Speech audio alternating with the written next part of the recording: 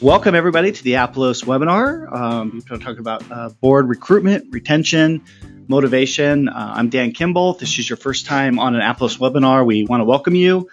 So glad you take time out of your busy schedule to join us. And a little bit about who I am. I have the privilege once a month to do a webinar about fundraising, which is my passion.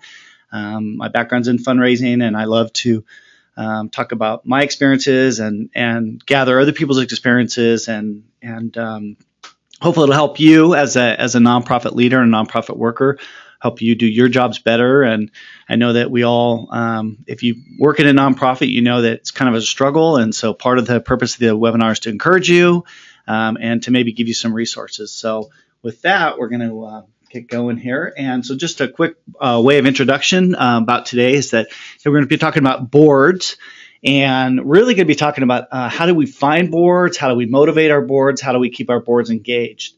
One of the things we're not going to do is we're not going to spend too much time on board fundraising. I actually have a webinar on how to get your board to fundraise. That's you can find that in our Aplos Academy.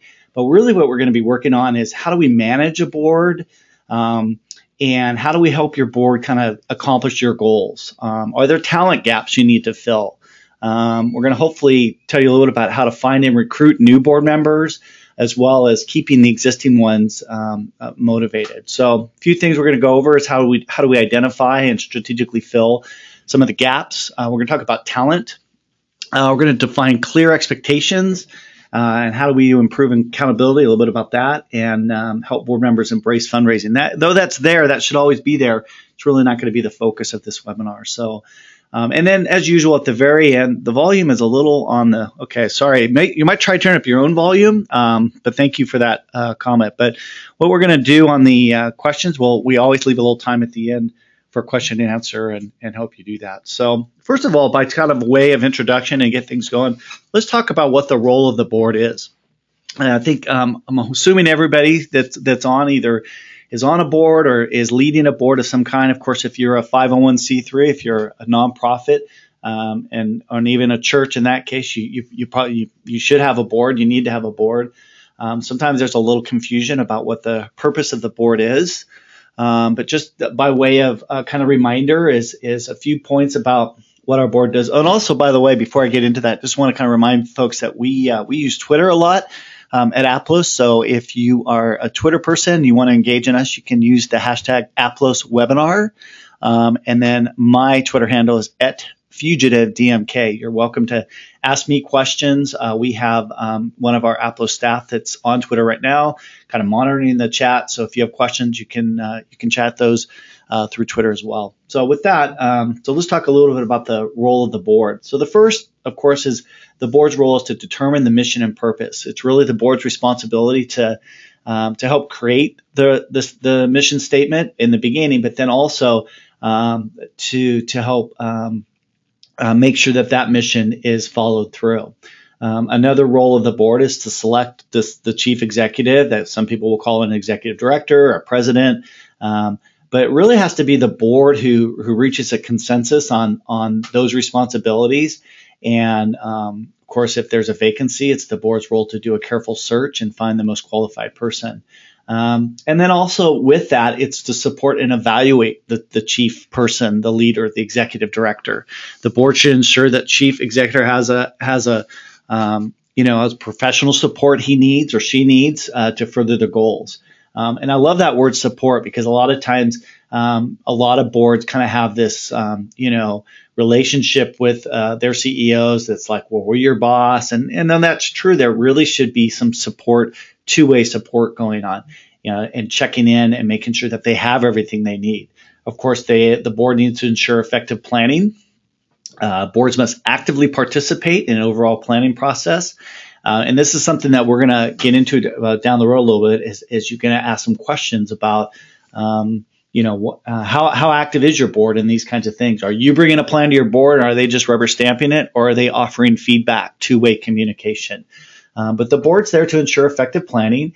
And then, of course, they're there to monitor and strengthen program and services. And really what that is, that's not micromanage. What that is, that's their responsibility to make sure that the programs are consistent with the organization's mission. So for example, if you're a youth-based organization and say your 501c3 is set up to do after-school tutoring only, that's your one and only thing, and all of a sudden the program has decided, well, we want to do maybe a food giveaway for adults or something like that. And maybe somebody on the board might say, well, wait a minute, let's stop and think about that. This really isn't part of our mission. So it's an accountability that happens with the board. And of course, the financial side, the board's role is to make sure that the finances are adequate.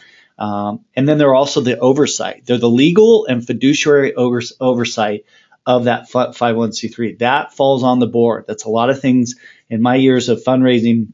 That's one of the things that sometimes when things maybe aren't going well in a nonprofit, people will say, well, that was the responsibility of the executive director, especially when there's financial concerns, when really it's the board has to be a part of that. So they need to protect the assets and they need to provide the proper financial oversight. That means things like making sure there's an audit, making sure that the financial statements are correct and accurate and healthy in the finances. And then also with that is to build a competent board. It's actually ironic, but it's really the board's responsibility to make sure that the board kind of repicks itself and continues to put other people on that board. It's a relationship between the board and the board and the executive director as well. And then, of course, we talked a little bit about ensure legal and ethical integrity. It's really the board is ultimately responsible for making sure all the legal standards and things are being run with strong ethics and all of that. And really, the first place you start with that is your bylaws, just making sure your bylaws are being followed correctly and all of that. And then last, and I don't know if it's in order of importance, but the board should clearly articulate the mission, but it's also to make sure that the public, has trust and that the reputation of that nonprofit stands true to what its mission is and that it has a good reputation. So with that, kind of keep that in mind as we get into a little bit. Now that you have this board and they're following these things, what do we do with it? So before we will give some tips and suggestions, I want to do a little quiz. I've never done a quiz on the webinar before, but just for the thought, I want you to, you can do this in your head, or if you have a pencil in front of you, you can just kind of mark a yes or no. We're going to go through a series of questions. And just by way of reference, this came to me from an organization called BoardSource. If you Google BoardSource, you'll get that. And I will mention them at the end. BoardSource is a great tool for, especially there's a lot of tools about how to work with boards and just tons of ideas and resources for working with boards, especially if you're a small nonprofit that maybe doesn't have a lot of subscriptions or access to some help. So real quick, let's just go through these questions. I'm just going to read them off here, but you can, of course, see them on your screen and hopefully and just mark yes or no. Does the same small group of trustees tend to do most of the work on the board? Have any trustees missed half or more of your board meetings in the past year? Has your board failed to reach a quorum at any board meeting in the last 12 months? And again, we're just doing kind of a quick yes or no. Does your board struggle to recruit and retain talented, skilled, and diverse trustees? And we're going to talk about that a little bit too. Do board members make commitments but often fail to fulfill those promises? Hopefully you're not groaning and moaning as we're going through this. Do board meetings last longer than planned? We're going to talk about that. Yes or no? Does your board automatically renew a member's term if that trustee is willing, if that person's willing to go again? In other words, are they, is your board hoping for people to get off quickly? Does your board have no maximum number of years that a trustee can serve? Term limits.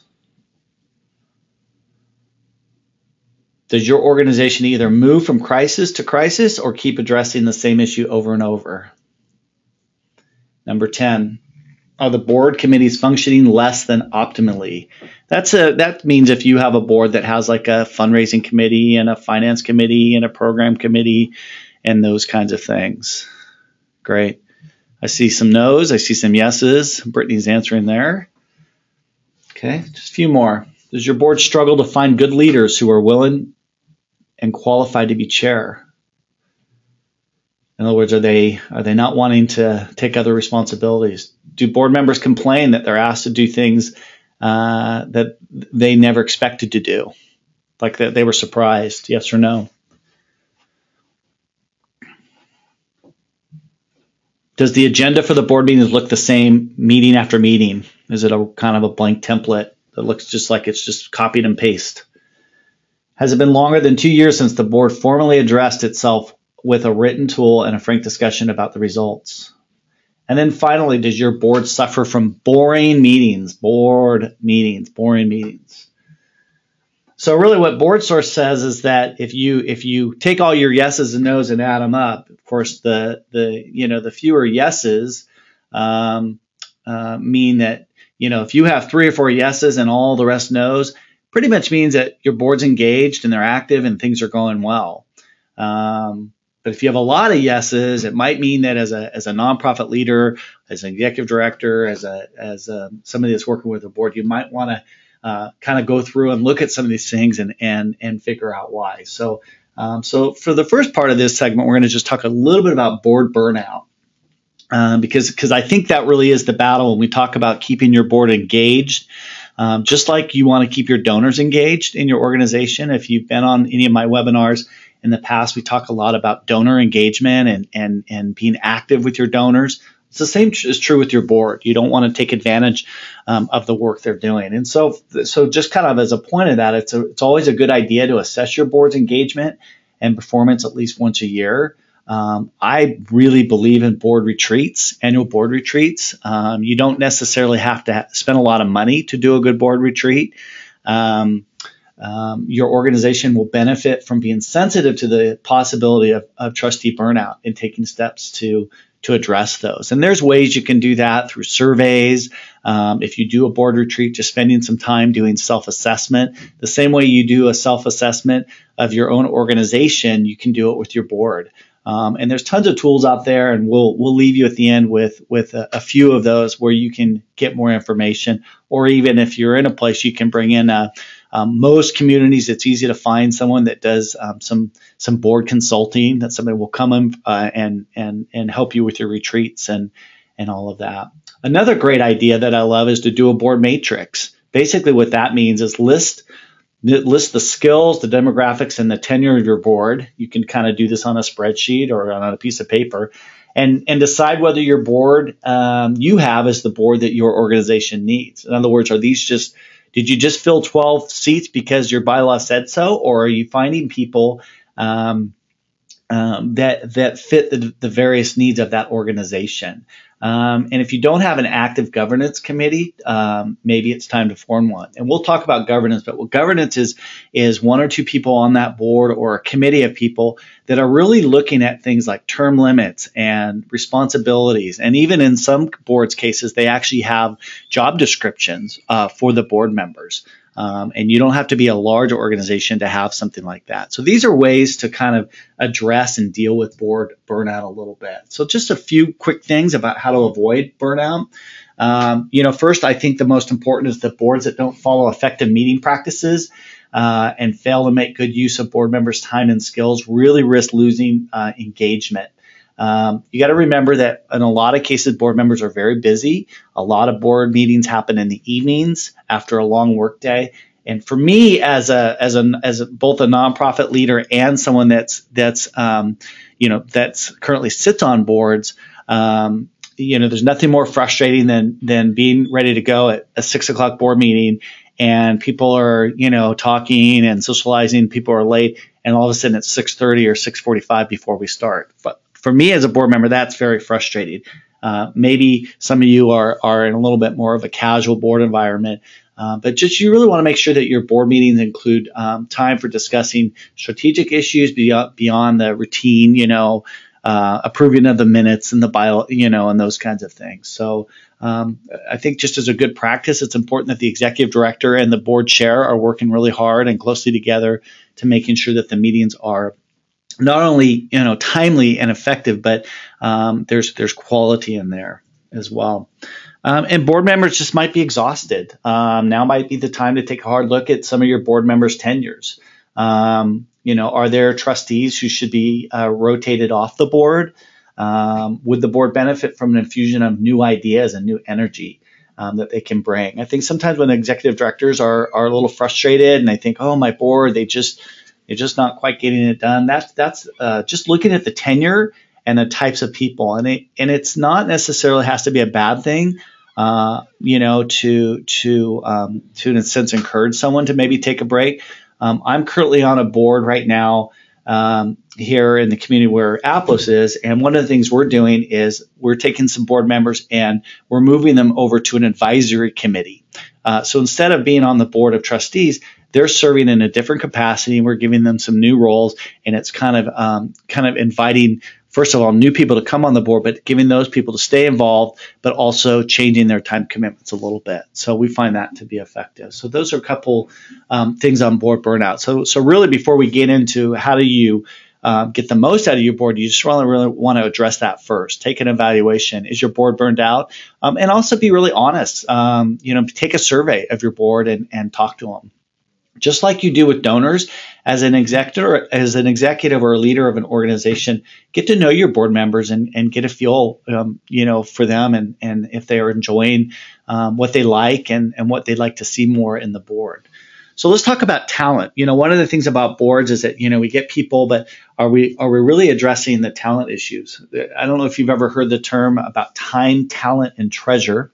Those are kind of the three qualities you're looking for from board members: people that can give their time, talent, and then, of course, their treasure, meaning people that will give. Hopefully, most of your board members are giving. We hope so. That's something I addressed in my last webinar on board giving. You can find that on our Aplos Academy.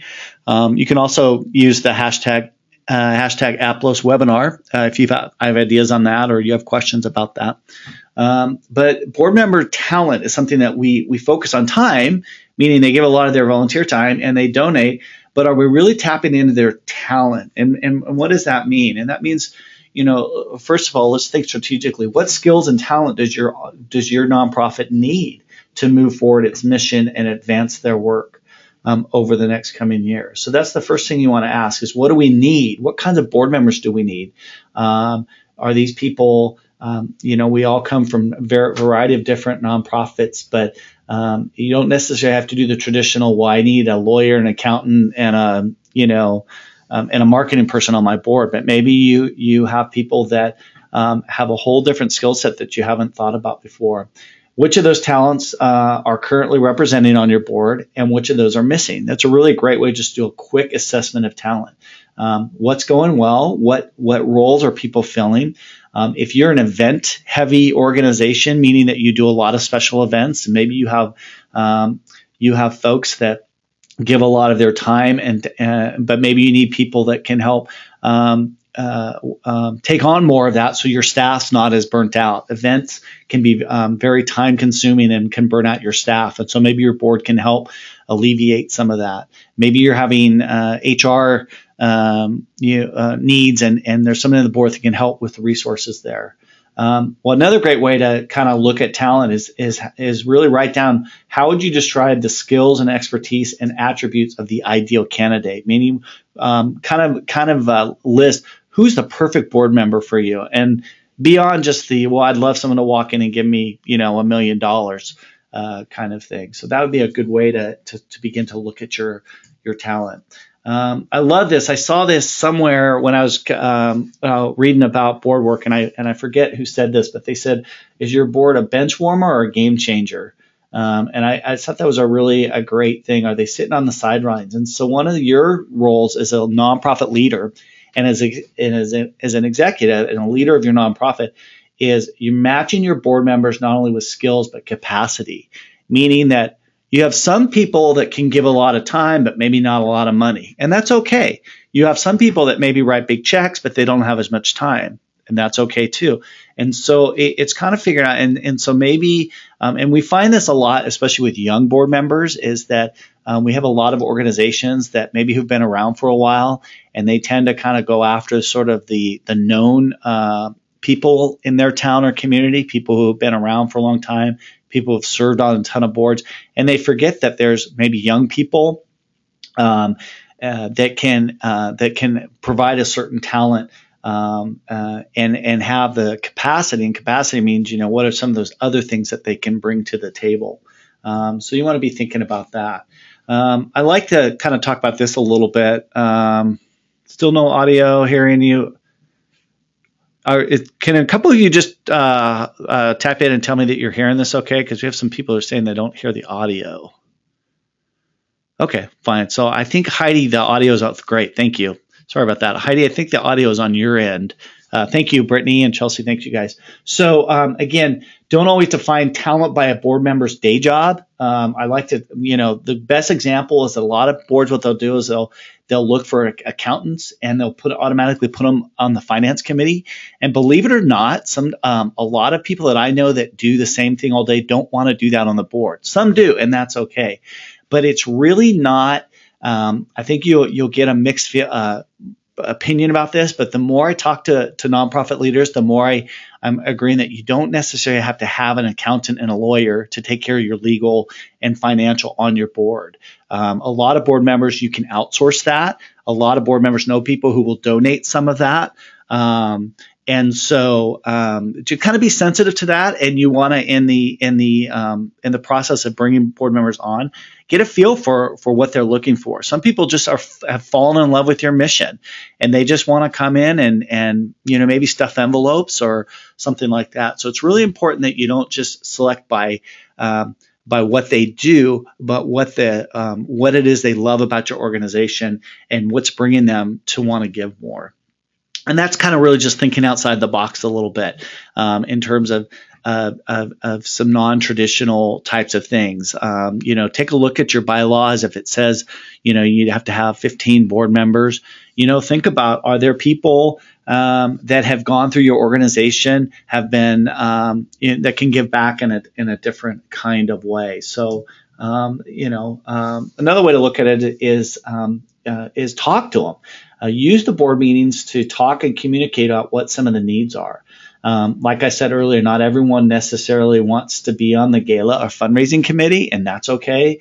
Do you have sectors of the community that you're trying to gain access to? For example, let's say you're trying to do a little bit more with your local community college or university, or you're trying to get a group of high schoolers to get involved.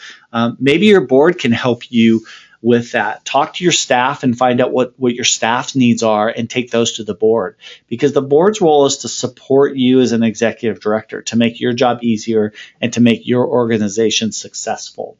And so it's a great way to connect with volunteers, is to use your board as a sounding board.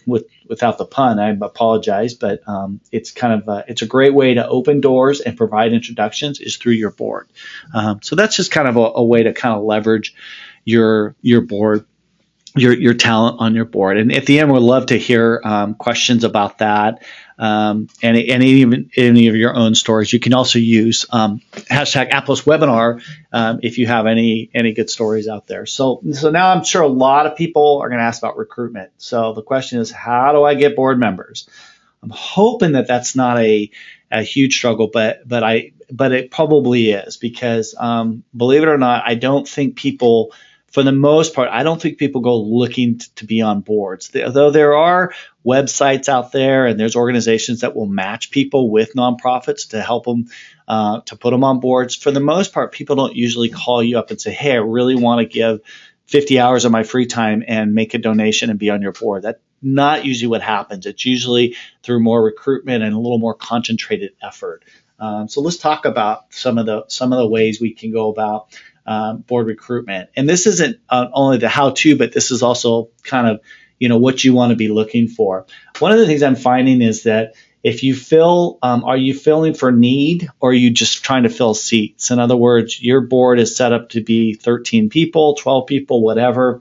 and you know 2 people are going off, are like, well, let's just get 2 people. Well, no, maybe you want to ask, okay, what do we need? So that's before you even start recruiting, you really want to ask that question, and who you need, what you have, and what you want. It's a really great exercise, and it's an easy thing to write down and say, who do we currently have? Who do we need? And what is it that we want? That's a good way to kind of start as in your recruitment process. This is becoming more and more common. Does your board reflect the population and community that you serve? And this is necessarily isn't just about, say, color, though that is a real common thing. As we see people that they might be serving a specific group of people, group of ethnicity wise, and board members don't even represent who they serve. But believe it or not, there's a lot of foundations and a lot of funders out there, a lot of people like United Ways, who are really looking at that more closely because they want to see boards who are diverse. They want to see boards that represent who it is that they serve. And I think that's really important. And I also think your message becomes a little stronger when you have that. So it's something you really want to think about, not just as you go forward. Another thing is establishing a criteria for selecting board members so that you've found the right people. And so you can do things like having maybe board, I use the word job descriptions, but they don't have to be all that formal. But, what types of people, what are the criteria?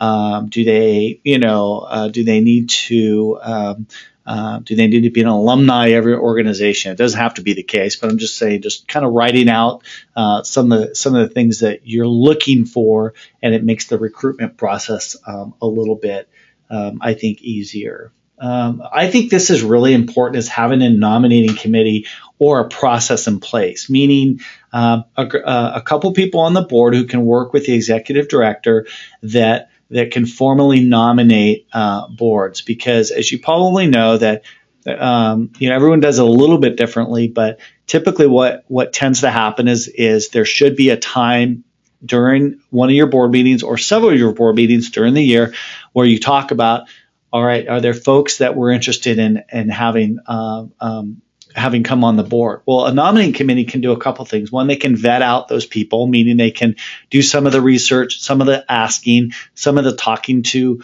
those people beforehand. They can also bring ideas to the board so that you don't get to a board meeting and all of a sudden there's a 1-hour discussion about a bunch of people that nobody's ever met before. So a nominating committee can kind of help speed up the process, but also do some of the legwork on behalf of the rest of the board. So I really am a believer in that. Some bylaws actually state a nominating committee. A lot don't, which is fine. But I think it's a good way to get your board members engaged in the recruitment process. Look for qualities that will help the board function better and do its job better. Again, we're talking about fill for need, not for seats. Depending on what nonprofit your mission is, and it really all comes down to the mission. And if you're ever at a point where you're, a little confused by that comment, go back and look at what it is you do. What's the impact you're trying to make? What's the mission? What are you trying to accomplish? And who can you bring on your board to help you do that? Whether that's, beyond the fundraising. Typically, fundraising is a big challenge, but you want to not only get people who can do the fundraising, but who can help, again, support your staff and the work that you do, regardless of the size of your nonprofit. I think this can be real helpful to you. Again, we use the hashtag Aplos webinar if you're interested in interacting with us on Twitter. And of course, my email will be up and available. We take questions in between our webinars. And of course, a recording of this will be made available on our Aplos Academy as well. So you can get a recording of this if that's interesting to you. So some things when looking for potential board members, here's some of the kinds of people I think you want to be looking for in your recruitment process. First of all, I think you want to really find people who have an understanding of your community. I use the word our community and its needs.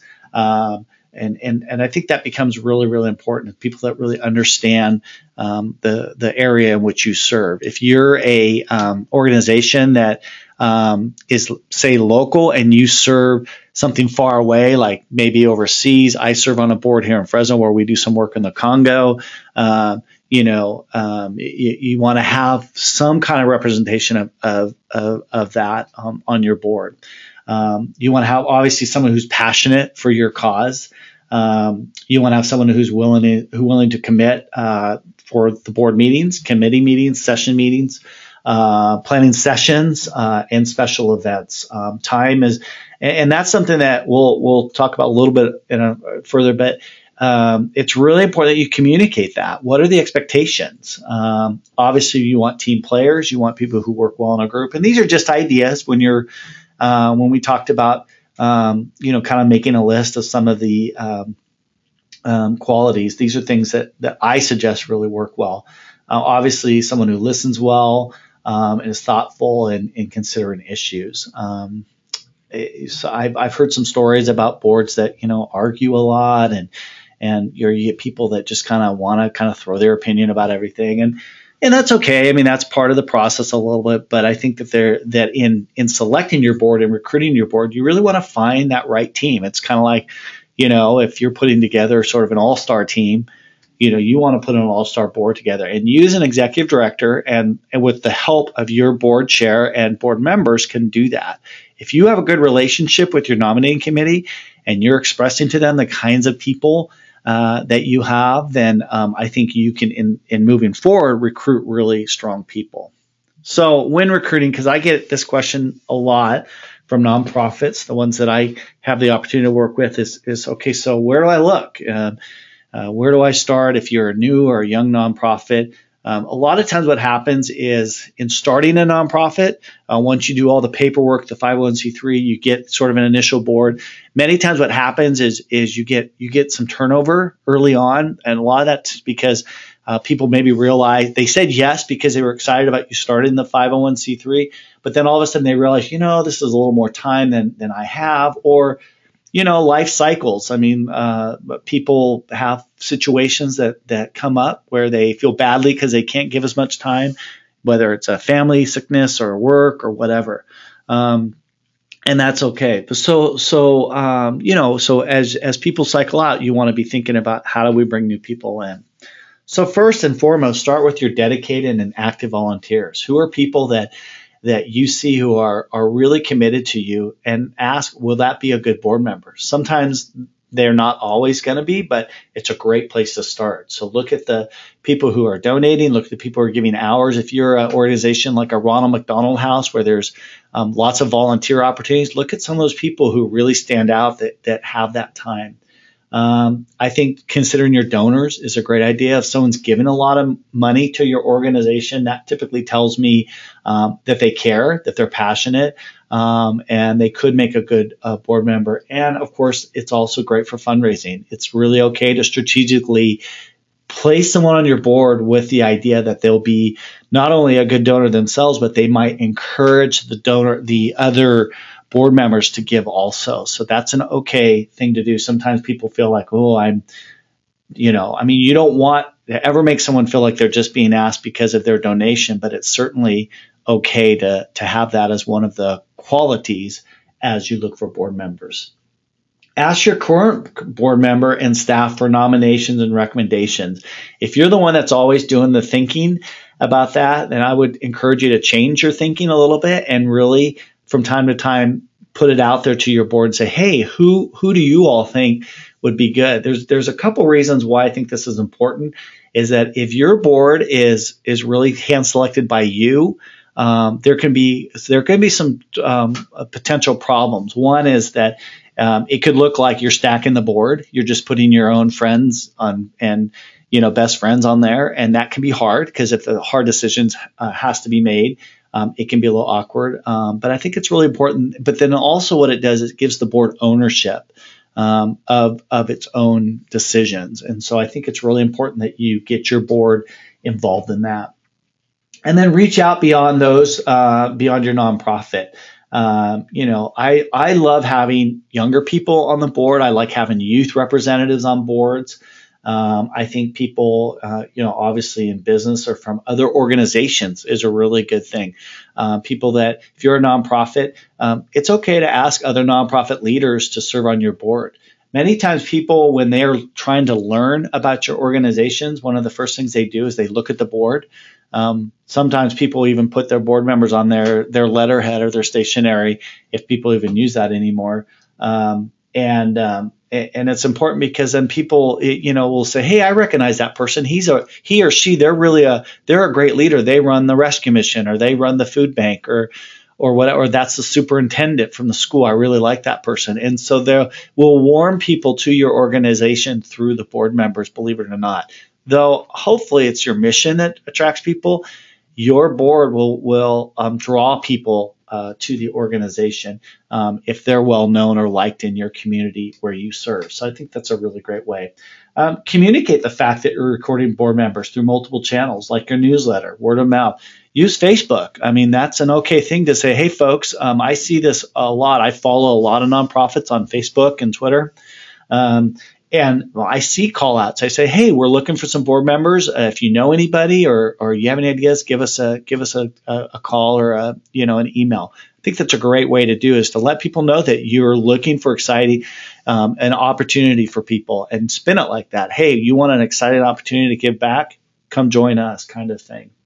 And then contact local organizations like United Way has chapters, volunteer centers. Here in our community, we actually have an organization that does just that. They simply match. They're an all volunteer organization. They get volunteers out on the ground. Local universities have a lot of access to that as well. There's programs that actually will teach people how to be effective board members.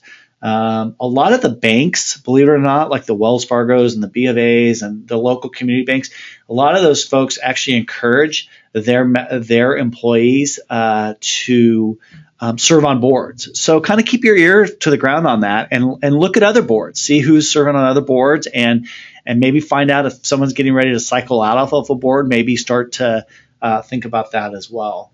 So the whole idea here is matching people. You're matching people's heart with your organization, and then again fill in need with what it is that you need and want on your board.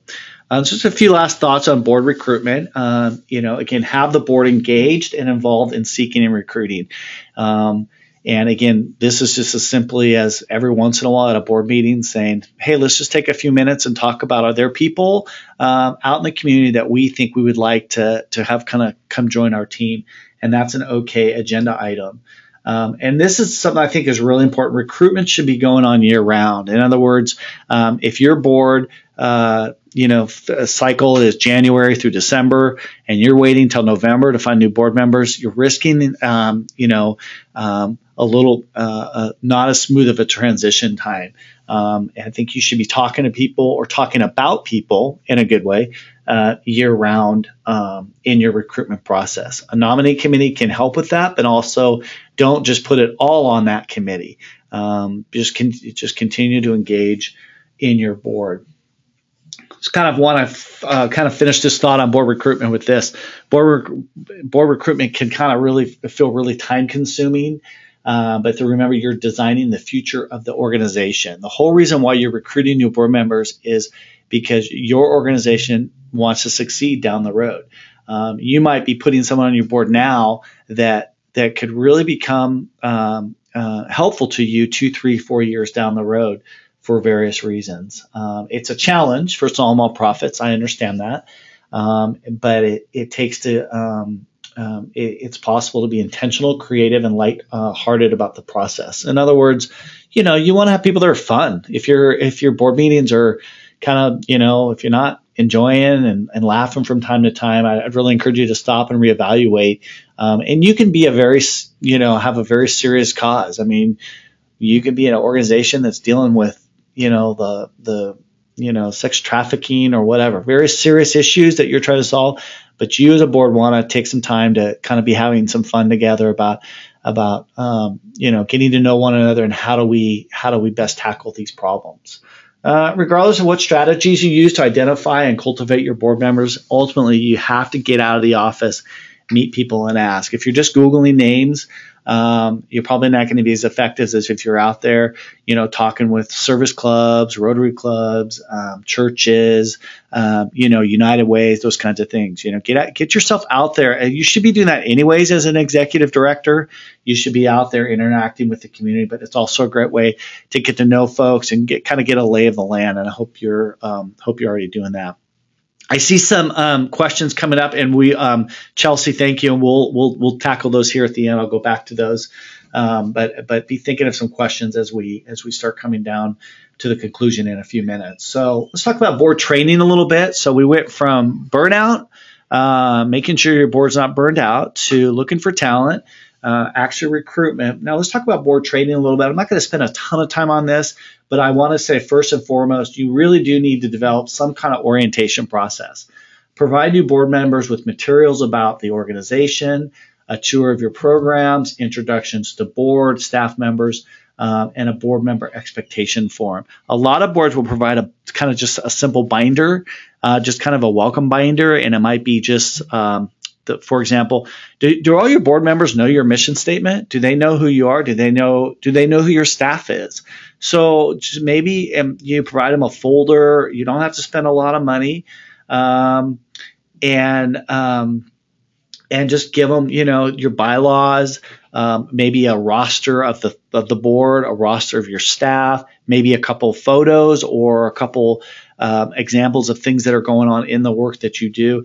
And even a few months back worth of, I don't know if you meet monthly or quarterly or whichever that is, some of the past minutes and things like that. But orientating them is really big.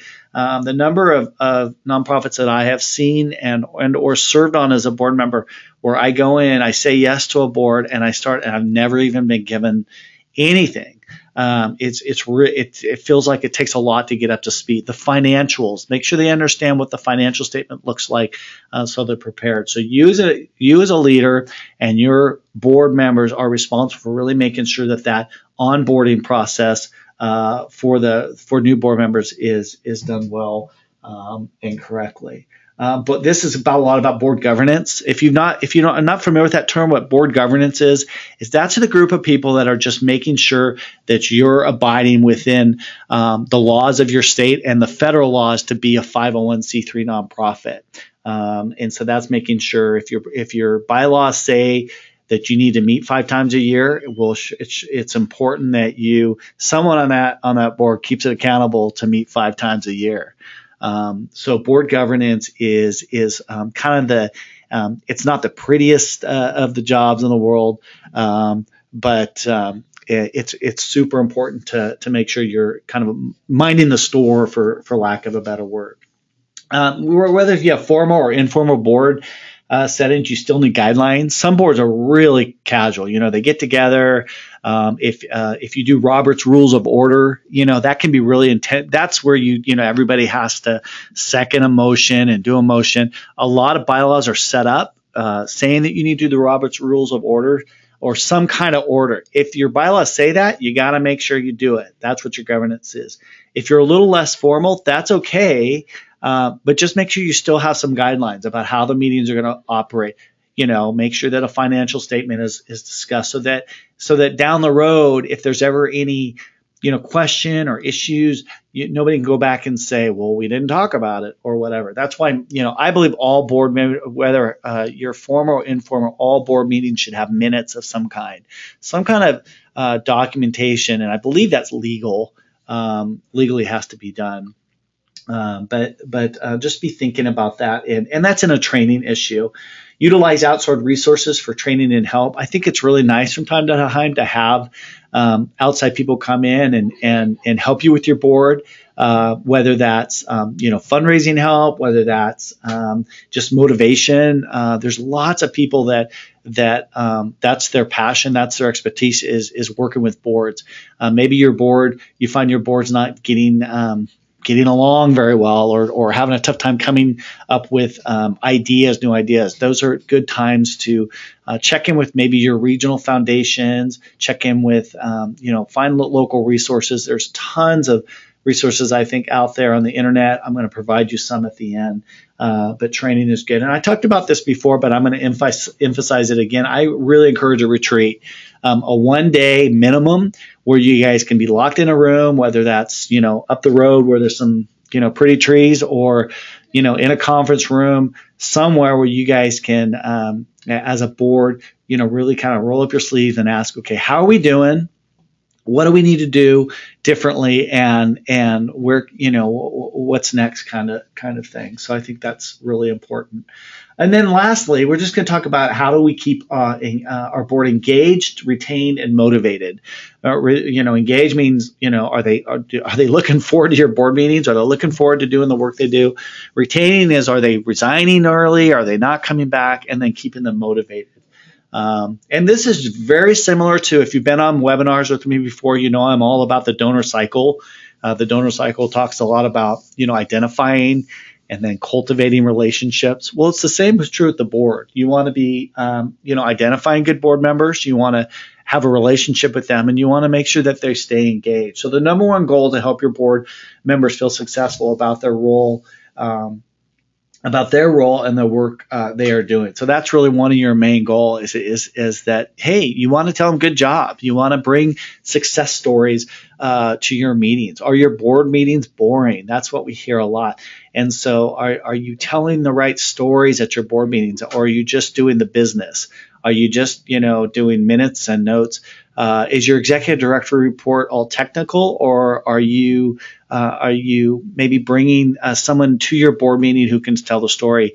I worked at a university here in the area where Aplos is located, and we often had students come to our board meetings, and they would share some of the stories about what their scholarships were doing for them, and the difference it made in their lives. And I think that was really, really a powerful use of board meetings. Do a regular evaluation of board roles and responsibilities. That can be a self-evaluation. That can be an evaluation tool that you pull off the internet and have everyone take. It doesn't have to be like a grade, like, everyone feel bad about themselves, but just, kind of just check in with everyone and say, hey, is this working for everybody? And even things like, are the board meetings the right meetings? Are you meeting often enough? Are you meeting too often? Are evenings better than lunchtime, or whatever? I think you'll get the gist of that. And then, are you providing the board with interesting and meaningful work? Are you actually utilizing their skills and talents? In other words, are there some things that maybe you're not inviting them to where they could be invited to? Things like sometimes organizations will have a little check presentation where somebody's coming to donate money. Well, are board members there to accept that gift? Or can board members write more thank yous? We talk a lot about that in one of my previous seminars about having board members take 10 minutes of every board meeting and have them write a thank you note to a donor. That's a great way to engage them and tap into them. Are your board meetings boring? Are your reports meaningful? In other words, when I read a report as a board member, am I understanding how this report reflects the mission of the organization? Because really all nonprofit, good work really comes down to mission. Are you doing and communicating the work that you are telling people that you're doing and what you're about? Are you sharing success stories about clients' lives that you've touched? I think testimonials are a really powerful way. And maybe you can't bring people to your board meetings, but you can also go out and shoot a quick video on your iPhone or mobile device. So lots of creative ways on that. So we're going to kind of wrap up a little bit here because I like to promise that we'll be done by live, but we will get to some questions.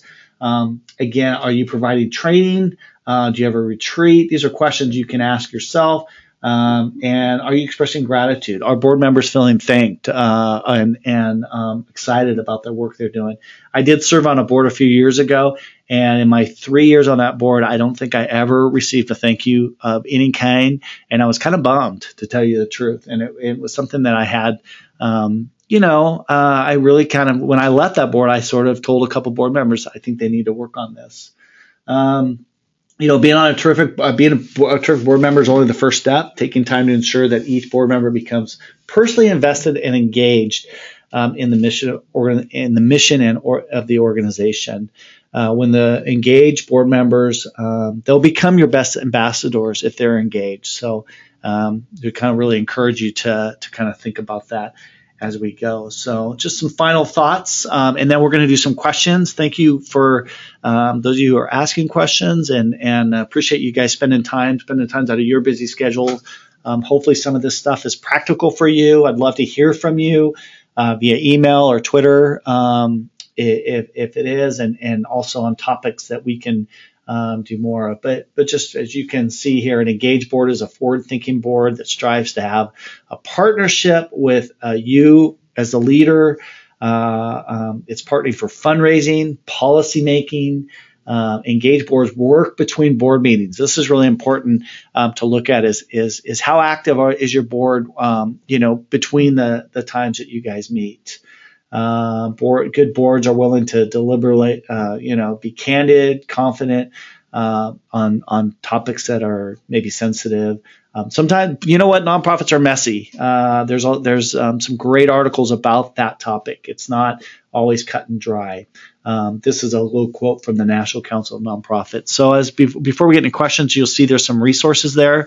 These are just a really short list, some folks that I like to go to for my own research in particular about board training and board resources. Board Source, that's one word. Joan Geary Consulting, she's got a great website. She's got a great newsletter that you can get free into your inbox a couple times a week. Nonprofit Hub, Amy Einstein. You can write these down or take a copy. These are just some quick resources that I think will be available to you. So with that, I want to do some questions and answers. So first of all, we're going to start with Chelsea. Who do you recommend where I should? Who do you recommend where I look for the board? Can the executive director find the board? Yes, the executive director certainly can find the board, but the board has to approve who you find. So I think it should be a partnership. If the executive director says, "Hey, I talked to, Joan Smith, and she's interested," what I would do is I would have a couple people from your board go out and have coffee or meet that person as well, so it feels like it's all three of you. Where do you recommend I should look? Again, looking at some of your community resources, I think service clubs, Rotaries, Kiwanis, those kinds of things are a great place. Those are people that look and see if you have a volunteer center. Reach out to your regional centers or people that work with nonprofits would be where I go. Can I skip the board member process until I hire the director? Can I skip the board member process till I hire the director? Chelsea, I'm not totally sure I understand that question. If you're a brand new 501c3, so you might have to email me personally on that one. This is the first business I've incorporated. I am fearful of the board of directors. I have very bad experience with the board at the last nonprofit I've worked with. Is anyone else nervous? So this is for you all out there. Ricky Jones is had looks like a negative experience with the board. And unfortunately, yes, there's a lot of kind of stories out there of people who have had bad experiences. My recommendation is if you've had a bad experience and you have the opportunity to be on a new nonprofit as a leader, especially, write down the things what terrified you about that board. Was it because they micromanaged? Was it because were they I want to use the word uneducated, but I don't want to sound that.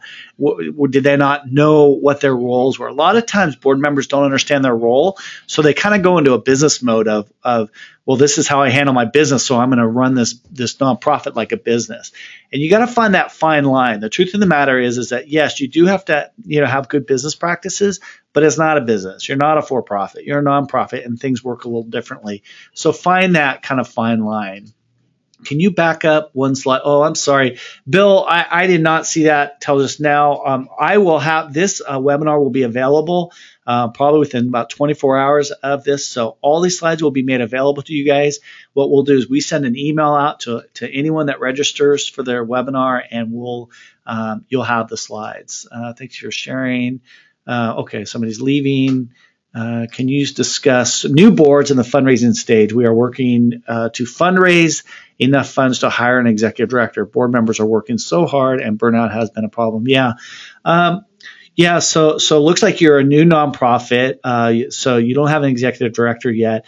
One of the things that I don't know the exact circumstance here, but I might encourage you is maybe don't put all the pressure on just your board. In other words, maybe you can start a fundraising committee, get a couple people from the board on that, and maybe try to broaden your scope a little bit for the fundraising side of that. In the fundraising world, if you go back and look at any of my past webinars, I talk a lot about how are you communicating the need? If the community and the people you're trying to fundraise from understand what it is you're trying to do, not oh my gosh, we need money, but what is the problem you're trying to solve? I think that's a great way to start. But I know if the board feels too much pressure, they will start to feel frustrated. And Brittany, if I did not address that clearly, feel free to email me. I'm happy to discuss more in detail fundraising practices with anyone by email. Dan.Kimball@Aplos. I think my slide will come up here at the end. We have board members that are in different locations and can't afford to have them meet in person. Is Skype okay? Yes, Skype is okay for board meetings. The only thing I will say about that is that sometimes we get it has to be in your bylaws, I think, if you to do an electronic vote. So you just want to kind of clarify that your bylaws allow you to do an electronic vote. And if you don't, it's easy to change. So just kind of FYI on that. But I think Skype is an okay. The only thing that's hard on Skype is that you just want to make sure that you have a good connection. Maybe make sure you're putting in an environment where that person who's on Skype is not looking at like a blank wall. Try to figure out a way to engage them if you're doing it in Skype. So has anyone ever found, this is kind of for the group, has anyone ever found a good board member using the want to serve on a nonprofit checkoff on LinkedIn? That's kind of been for the group. Is anybody using LinkedIn? I have not. I'm not saying it doesn't work. I just personally don't have any experience on that. Lots of questions. Great. We are starting this foundation from the ground up. Okay. Yeah. When you're starting from the ground up, it's a little different, because you're trying to find startup people, and then moving on. Can you speak about recruiting people from communities that you serve? We help underserved families with parental education support, but usually those folks are overstretched already. We are also particularly interested in recruiting people of color, LGBT. How do you pitch it so as potential board members have realistic expectations? So kind of two questions there. Talked a little bit about is your board representative of who you serve. Again, the best I can do on that is just say continue to look for success stories, continue to look for ethnic diversity. I think is huge, especially if that's the population you serve. Ask your board members to talk with folks. The best thing on realistic expectations is to have just sort of a one sheet you can give to the board member. How many times a year do you meet? What give them a guesstimate of what kind of other things will they be doing? They'll be asked to serve on a committee. Are they asked to give money? So the more you can communicate, the better. What is the direct email? Okay, so my direct email is dan.kimball, Kimball, at aplos.com. dan.kimball@aplos.com, or you can reach out to me at Twitter at fugitivedmk, FUGATIVE DMK. I think that's, oh boy, a few more questions. So if you guys want to hang on, the person that's on LinkedIn, no, but the Chamber of Commerce has a new board member recruiting tool. Great idea to reach out to your Chamber of Commerces. I think that's a really good idea. Martha, this will, I think, will be the last question as we're kind of over time.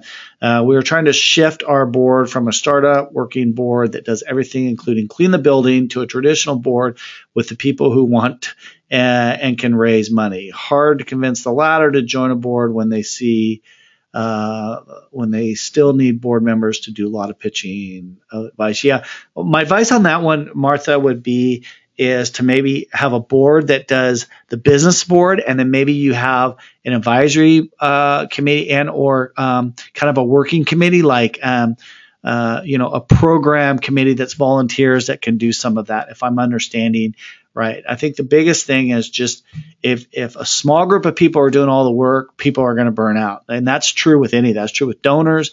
That's true with staff. That's true with boards. So the best I can suggest is if your board is 10, then find other volunteer opportunities for people that don't have to be board members to help out is the best I can do. Okay, so I think suggestion for the retreat, this will be the last question. When members are not there locally, oh gosh, for a retreat, I mean, the best I can do is say maybe you do a retreat and you Skype them in for part of it, or you try to find a regional location and I don't know what the distance you're talking about, Deborah. So maybe you ask if people can, all drive a couple hours to get to a place that they all could come in. But I would say in this day and age, there's tons of resources with Skype and those kinds of things for that. So with that, we're going to go ahead and finish up. Just again, a little bit about us, Aplos Software. If you're in the need for donor management or financial software, you can kind of look us up. And just really grateful that you took the time to listen to us. Again, my email is dan.kimball at Aplos, dan.kimball, Kimball, at aplos.com. Feel free to email me privately, send us out on Twitter. We do webinars once a month. You can look at our Aplos Academy off our website. And good luck to you all in your fundraising effort. So with that, we'll see you guys next month for our next webinar. Have a great day.